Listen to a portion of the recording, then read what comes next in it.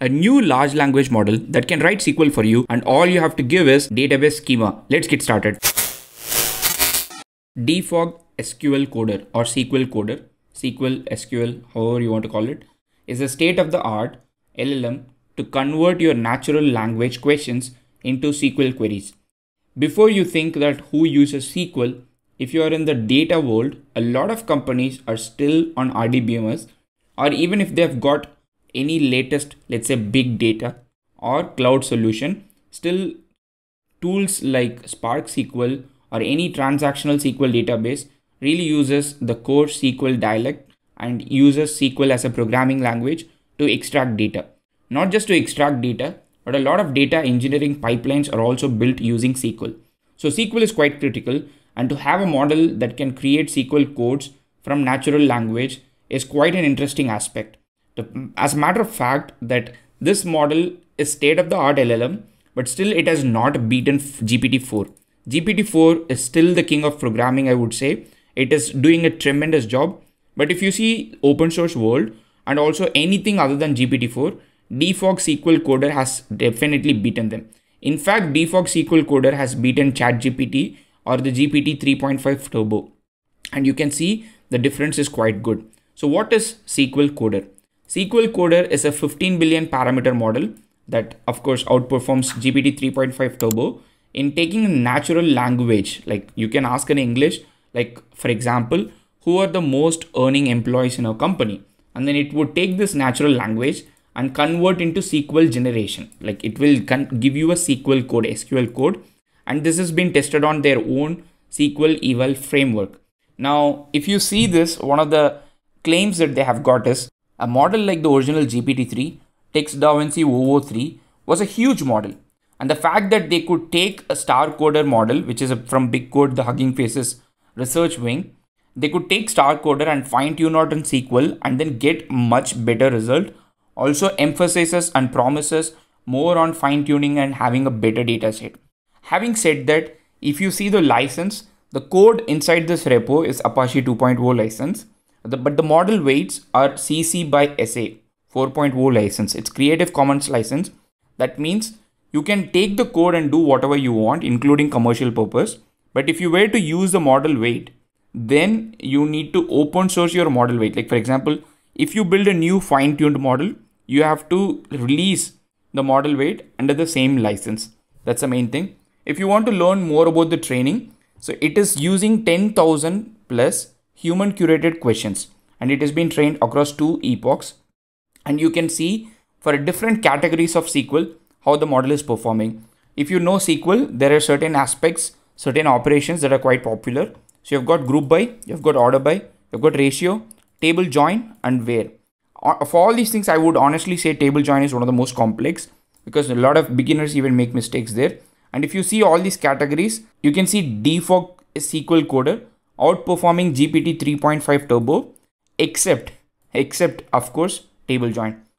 GPT 3.5 Turbo or ChatGPT 3.5 is still a better model for table join, but everything else and also the overall average, you can see Defog SQL Coder beating GPT 3.5 Turbo. Still, it is not comparable with GPT-4. Leaving that aside, this is a very easy to use model. Either you can download the model weights from here and then start using it, or you also have got the web interface that they've given you.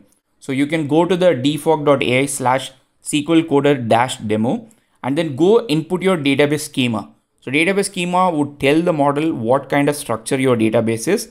After you give that, then you can ask the question. For example, for this given database schema, you can ask a question like, do we get more revenue from customers in New York compared to customers in San Francisco? Give me the total revenue for each city and the difference by the two. And for that, it actually gives you this nice SQL code. Again, this has got CTE. It is a really good SQL. I don't know if it actually works. Like I'm not running this, but this is actually a good SQL code, a legible SQL code, and it doesn't seem like it has got a lot of mistake. So what I did is I did one more thing. For the same SQL database schema, I said, give me the top 5 successful salespeople. You can see that there is a table called salespeople, and then you've got a table called sales. What this is doing is, it is actually combining salespeople and sales and it knows what to combine on. So it knows that it has to combine on the salesperson ID. So salesperson ID is a common identifier here, and it combines on the salesperson ID and gets their sales and takes the total sales and takes their success rate and then sorts it and then gives you limit 5, which is like the top 5 because in the question I've asked, and it does a decent job in generating the SQL query. Now, the model is good, the benchmarks are good. If you were to run this on your own machine, then these are the requirements for the machine. First of all, you cannot run this on free Colab version. They've got a Google Colab notebook that you can definitely try it out. But for you to run, you need Google Colab Pro account. I tried it on the free version of Google Colab and it definitely crashed after waiting for a long time. So you need a really powerful machine. The kind of machines that you need, if you have A100 with 40 GB GPU, you can run it with B floating 16 weights. Also, you can load the 8-bit and 4-bit quantized version on GPUs with at least 20 gigs of memory, more like RTX 4090 or 3090.